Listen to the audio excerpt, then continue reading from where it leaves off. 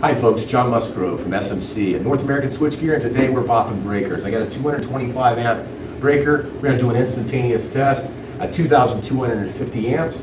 I'm going ahead and engage, and we just had an alarm, meaning that one of three things have happened, preventing us from being able to hit the current that we desired. I call it IPI.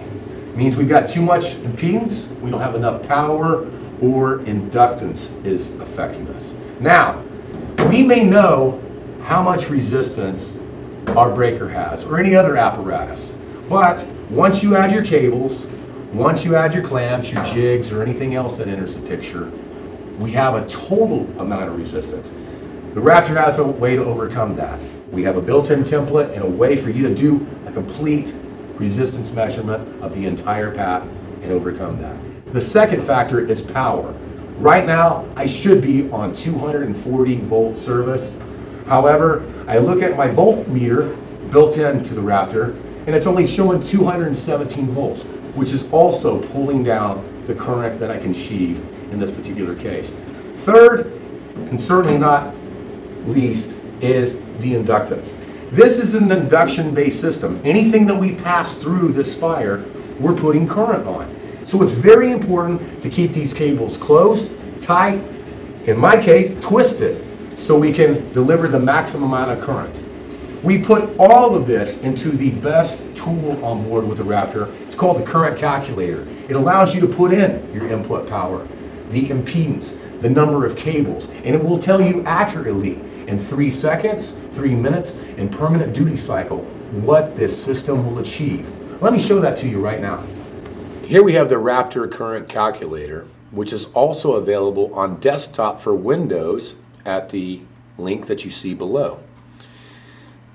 This is made up of several different attributes, including the line voltage, how many number of Raptor masters that you have, which is currently only available to be one, the number of 5 kVA slaves, the type of cables that you have, whether it be in gauge size or millimeter square, number of cables, the length of cable, number of turns, impedance, which will give you how much current you can get out in 3 seconds, 3 minutes, and permanent duty cycle.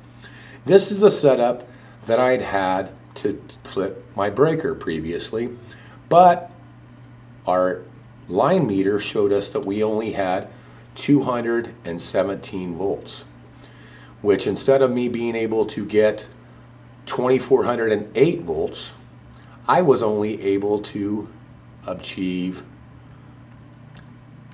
2,156, which put us just below the threshold of the 2,250 amps that I was trying to achieve. This is the portion that I was talking as far as the IPI of the power portion. The load impedance comes into play and will increase or decrease depending on how much impedance you have. The more impedance, the less current output you're going to have. The less impedance, obviously, the more. The bigger breakers are going to have less resistance built into it. Of course, that can be offset with higher line voltage, or you can compensate by adding additional cables, additional kVA slaves to increase that power, number of cables, and number of turns to double that power. What we're seeing here in 3 seconds, 3 minutes, and permanent duty cycle, when you see the red for any length of time, is going to increase the thermal or exceed the temperature on the cable itself. So this is a perfect tool to be able to manipulate and play with, even allowing you to decide on what needs to go out into the field before you load up that truck or van, telling you, do you need just the main Raptor system, or do you need to take 1, 2, or more 5 kVA slaves along with you?